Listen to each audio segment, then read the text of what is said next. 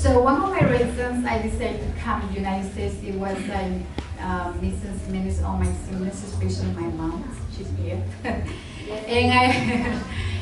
I want to recover the time I have lost with my family. So I remember when I came to the United States, it was really, really strange for me because everything is so different. The place, the roads, and all the food, and even when people spoke in English, I feel terrible because I understood nothing. It seemed if I had come from another planet.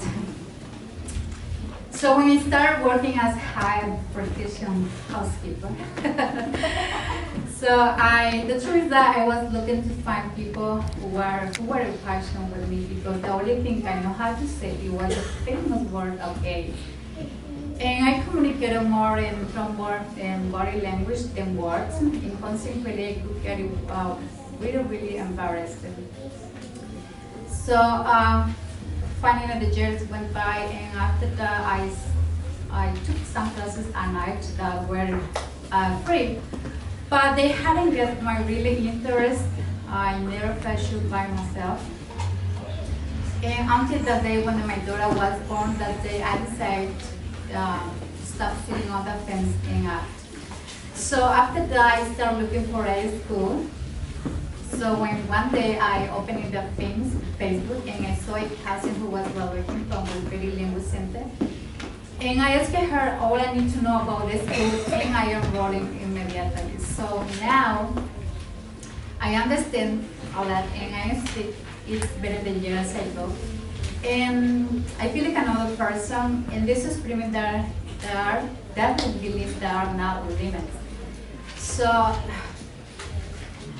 in my biggest experience to learning it is I can go to anywhere or any place or show with my family, and I'm not afraid to ask any question in English. And one of my hobbies I have is watching movies with my daughter. I heard favorite cartoons and in English.